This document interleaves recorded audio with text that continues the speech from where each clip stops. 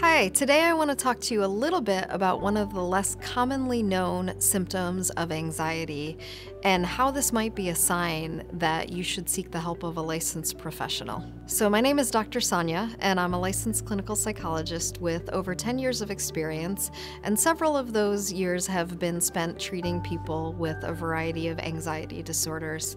And while anxiety is known primarily as a disorder of worry and fear, there are other symptoms that go along with it, and we're going to talk a little bit about those today.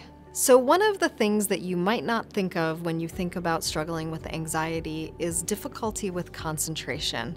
And there are a couple reasons that this happens, and I'm going to speak a little bit about each of them and whether or not this might apply to you.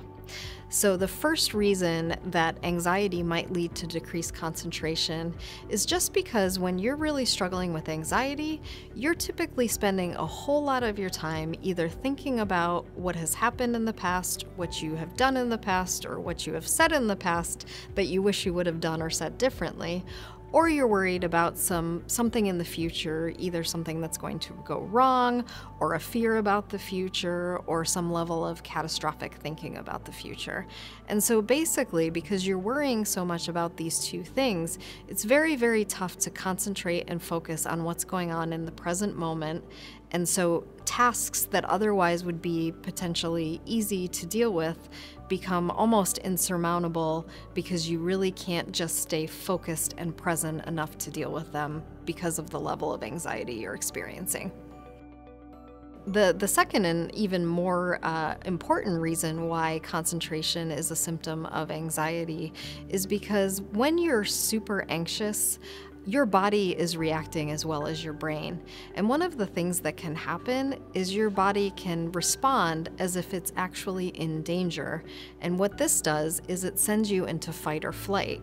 And if you think about it, when you think about an animal, this is typically the way we think about fight or flight. So an animal that's been cornered and is in danger, they'll either try to fight or they will try to run away.